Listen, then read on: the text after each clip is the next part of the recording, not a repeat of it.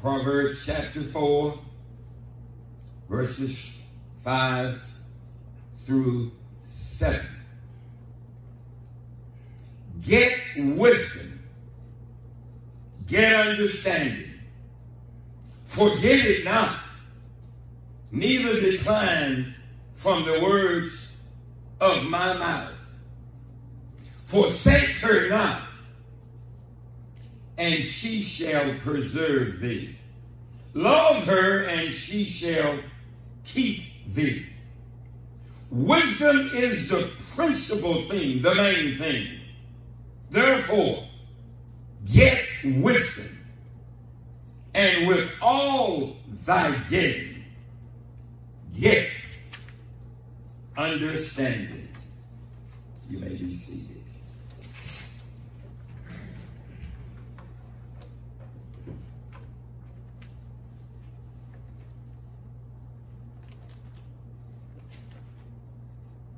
Wisdom is one of the spiritual gifts that is given, imparted to people. You have to pray for that gift like you pray for any other gift. It is the first gift in the list of the spiritual gifts, and it's the highest gift of the Holy Spirit, the highest gift. Because it is the perfection of faith. Through wisdom, we come to value properly those things which we believe through faith. Understanding is the second gift of the Holy Spirit. Behind that is only wisdom. Wisdom is listed first as the principal thing, and wisdom follows, understanding follows wisdom.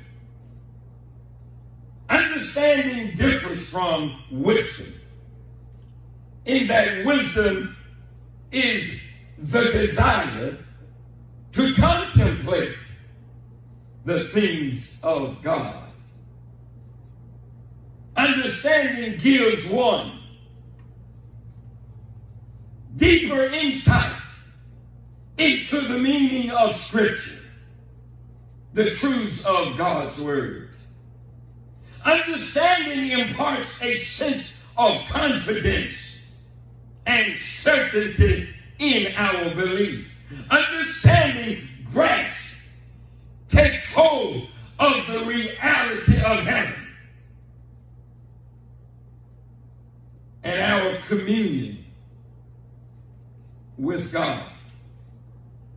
And understanding reveals how the truths of faith serve as standards for human actions.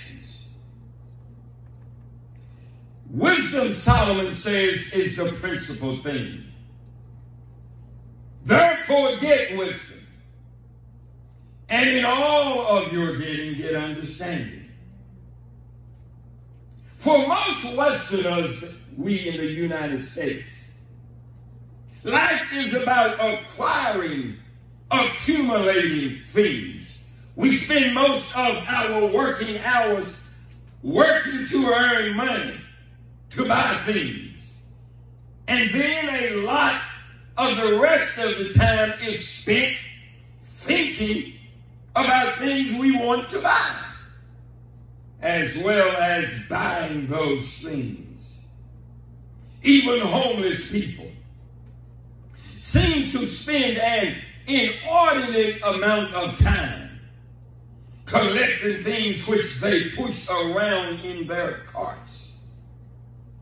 It seems perfectly natural to collect things for the future, just like squirrels, even if we don't really need them. Just like squirrels, collecting and gathering stuff, and they always get more than they need, even if they don't need them. Many times our impulsiveness to get things goes beyond reason, and we collect just for the sake of collecting. Does that sound familiar to some of us? The wealthy collect homes, cars, and jewels. The geek collects gadgets and machines. The average person collects all sorts of things, including clothes he may never wear, or she, and dozens of other bits and bobs with which he or she fills their home, garage, and storeroom. In addition to the stuff that we accumulate, others accumulate friends, information, experiences, and knowledge. It seems to be human to collect, to get, to acquire, to purchase, and lay hold of all sorts of things, even if we don't need them. We measure our achievements, success, and worth by what we have been able to get or acquire. Even toddlers who can barely walk know how to hold on to what they have, while at the same time grabbing what their friends or their siblings has. Solomon was probably one of the greatest getters of all times. Because he asked God for a request that was not selfish. Solomon could have asked for jewels. He could have asked for fame. He could have asked for fortune. He could have asked for wealth. He could have asked for long life. His request was to give him knowledge to govern and to help ensure the well-being of God's people, to help his father David, the king, to be a good king. And Solomon told him, God told Solomon, because your request was not selfish, I'm going to give you what you didn't ask for. I'm going to give you things, what you asked for. And I'm going to go beyond your expectations.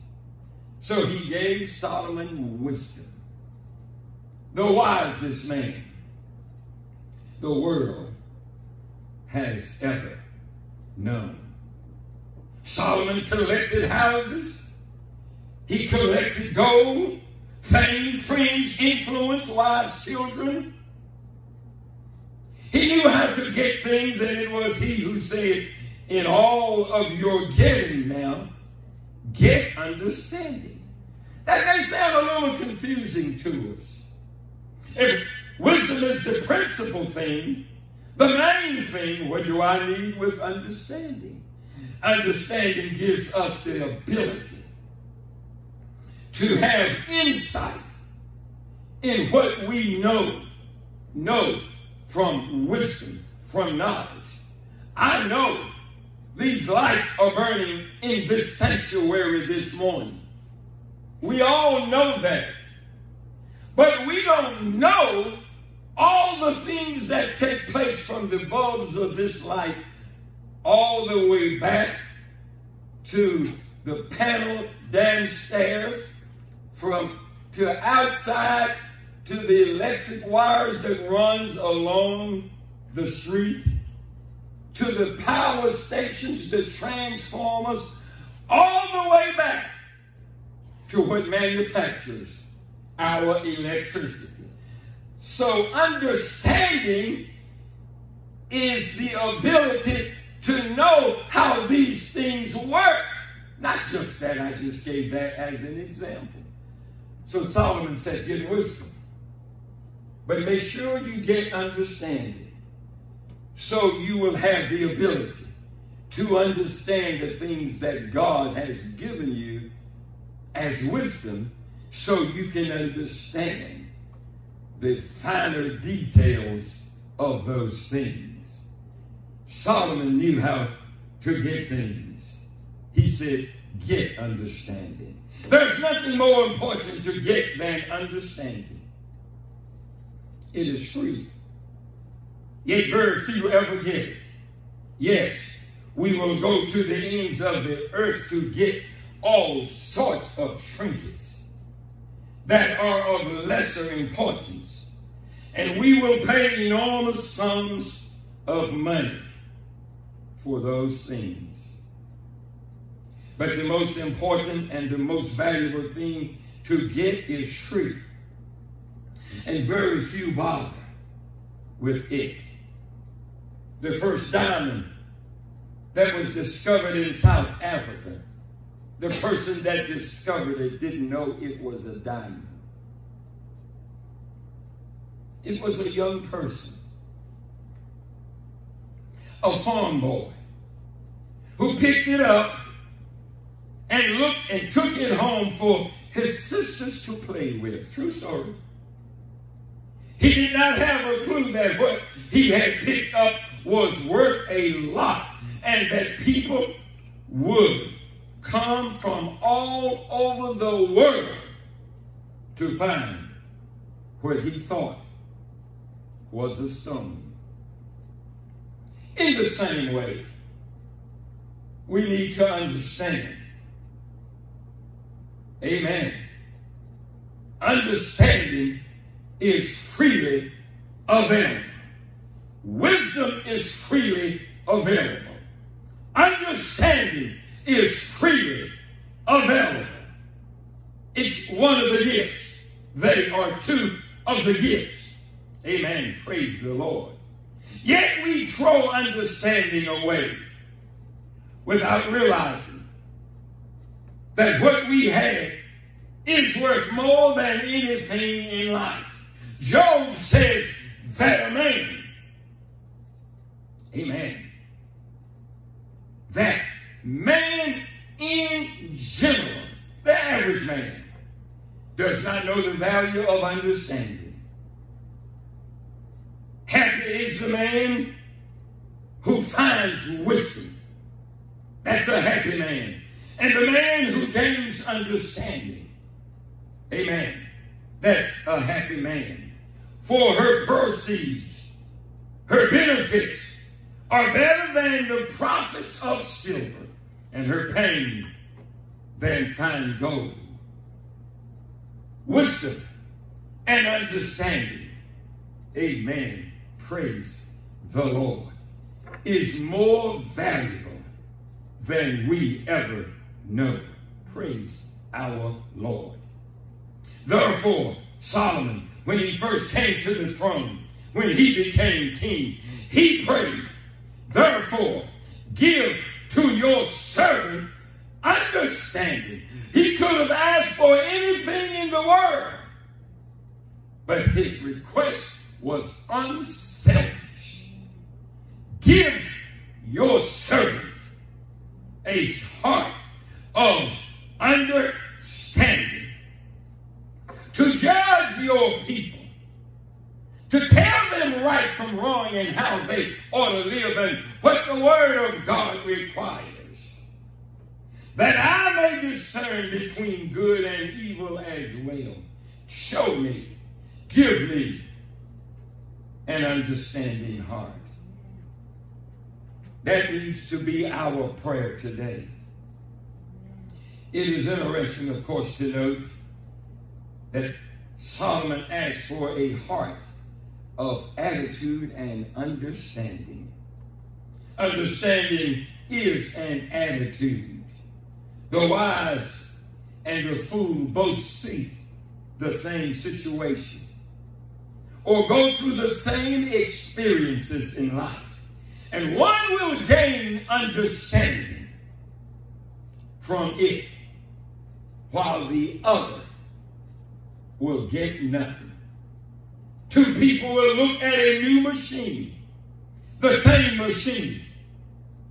One will admire how the thing looks and even appreciate what it is able to do. But the other will try to understand how it works. See the difference? That keen sense of knowledge, of knowing about something, not just knowing that the world exists, but what brought it into existence? Who brought it into existence? Who created the universe? It's a difference in knowing something exists and knowing something about what exists. That's the difference. Amen. So when people look at things, they come away with different perspectives. Thus we need to look at the scripture and look at life's experiences and not just enjoy and appreciate them. We need to understand them and especially understand how they apply to our lives and how we can learn from them and live them out in our lives. Understanding is more than knowledge. Many people have education, knowledge, and information, but they have no understanding. The circus has monkeys that ride bicycles, but the monkey has no idea how the wheel, the pedals, or any other part of the bicycle works. He just knows how to get on it and pedal it, but he doesn't understand how it works. He does not even understand that if the chain comes off, it won't work. Many people are able to stay on top of life, but they do not have the faintest idea what it is all about, what life is all about. David says, do not be like the horse or like the mule, which have no understanding. The ability to understand is exactly the thing that makes the difference between plants and animals. Men, women, humankind can have a gift of understanding heart. We have the gift of wisdom if the Spirit imparts it to us. The thing that helps to differentiate humankind from the animal world is our conscience. Animals are controlled by instinct. They do what they do instinctively. We are controlled by the will of God if we follow and obey the will of God. And God gives us consciences to help guide and direct our paths and decisions. Sadly, even some Christians are like monkeys in the circus. They go through the motions. They go to church. They read the Bible and they pray. But they have no understanding. They do not understand what God is trying to do in their lives. They do not understand the meaning of the scripture. They can read it, but they don't have an understanding for it. They do not understand how their actions affect others. And they do not understand why various things happen in their lives. In a sense, they are like monkeys or a horse. They have life and they are able to do a few things, but they have no clue as to what it is all about. The Ethiopian was a devout man. Devout. And he was even reading the scriptures, but he had no clue what he was reading or the meaning of the words on the page. Neither did he understand what the Passover was all about. Even though he had traveled many miles to attend the feast in Jerusalem, he could read the words and even ask some good questions, but he did not understand.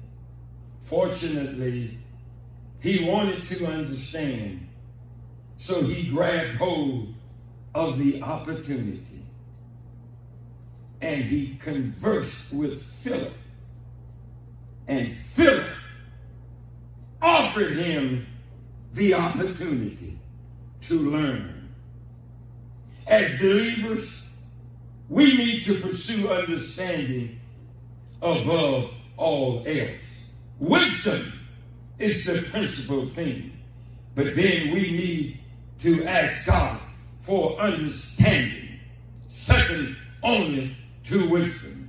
Yes, we want to get things, but in all of our getting, we need to get understanding. We must rise above the mindless, the mechanical religion that is practiced by so many. They just do things religiously and don't know the rationale as to why. Whether the scriptures specify it, command it, whether it's just a passing fad, whether it's man's interpretation of God's word, they just follow a mechanical religion that is practiced by so many. Getting understanding, beginning with asking the right questions about what the Lord is trying to teach us, how the Bible applies to our daily living, and how we can live a life of obedience to his perfect will should be our goal. Let's pray like Job prayed. He said, teach me, and I will hold my tongue. Job wanted God to instruct him, show him, reveal to him. Show me your inner thoughts. Give me an understanding of how to hold, to control, to keep my tongue in subjection. Cause me, allow me to understand. Give me an understanding, a clear knowledge, a clear revelation, wherein I have erred. Show me my error. And let's pray also the prayer with David. David said in Psalms 119 and 144, he said to God, give me understanding, and I shall live. David was king at the time, and Solomon was king, and he asked God for a heart of wisdom and understanding and knowledge. I close with the verse, a portion of the verse again, a verse again from Proverbs 4:3-7. In all of our getting, get understanding.